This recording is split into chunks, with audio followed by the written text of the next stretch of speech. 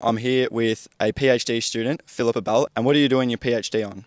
I'm looking at the value of road verge gardens for pollinator biodiversity in cities. And we're here at one of her sites that she's been studying. A couple of years ago, I took a whole bunch of nature strips in Melbourne like this, dug them up and turned them into this.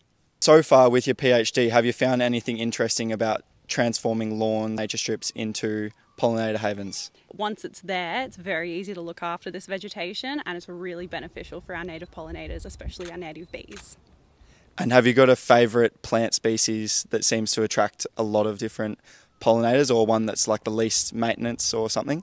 I like the bluebells because they attract a lot of our native bees, especially our smaller ones like the laceo-glossums, and I do think it's really cute how they get all the way down in there. They sleep in there, they shelter in there.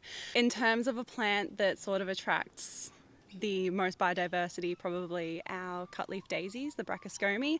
Plenty of butterflies on there, plenty of different bees. I found some beetles there too, but lots of them are very, very good. It's good to have a diversity of the different plants. Yep.